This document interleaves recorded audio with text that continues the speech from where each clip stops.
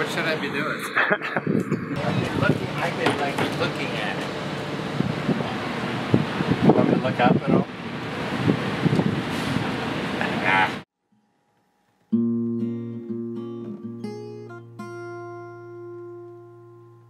The official term, you often hear it in schools and art schools, you hear it, it's called ceramics, right?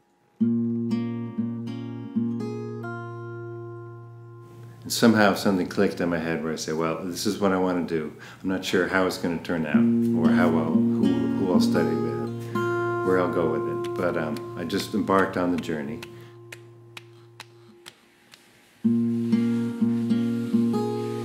As I grew older and I went through high school and started thinking about where to go to school, Vermont really stood out in my mind. And I was very lucky to have an instructor who really riveted me to the whole the art form of working in ceramics.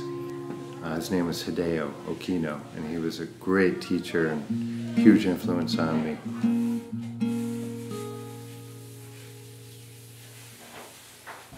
Spend a lot of time studying an aesthetic and trying to understand it. And then you also have to figure out how to actually work.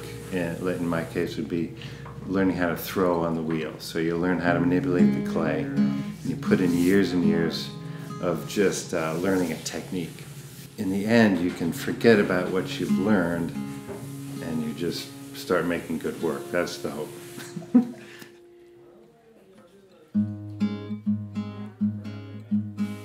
So what my favorite pieces are, there's a bit of a struggle in determining the form. So you're a little bit on the edge of your comfort zone.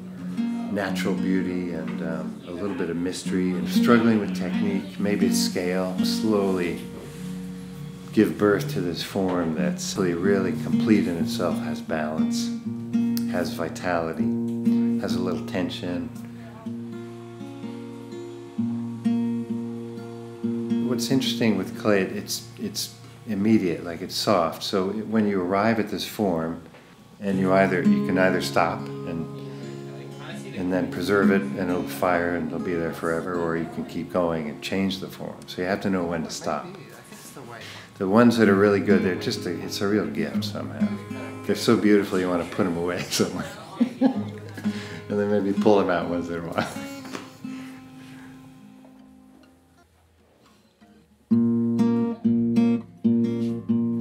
Getting to a point where I thought, you know, it's sort of lonely work, and sometimes you can't share it with anybody, and you're so involved in thinking about all these forms and thinking about glaze calculation, and wouldn't it be nice to be able to share it?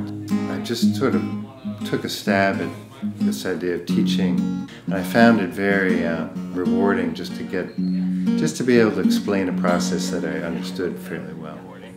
And so you want to sort of pass some of that on, because you figure things out as you go along. It would look silly to have a tiny little hand. What's best about working with 20 college kids, and there's a real desire to learn, for one thing. And there's such an excitement about life and what lies before them. So they're open to information. And then what comes back is really fresh and spontaneous work. So that's really the benefit for me, because my reservoir keeps getting refilled from having that exchange with the students. I try and get to a place where I'm not really the subject and it's more about the process. And if you don't get in the way with your own ego.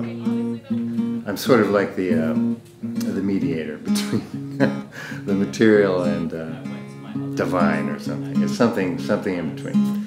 That would be the best situation, you know. And in the end, if you end up with a really good piece of work, it's a real gift, because it's had to go through so many different processes that you can't really control. So if you end up with something great, then you're so thankful, you know.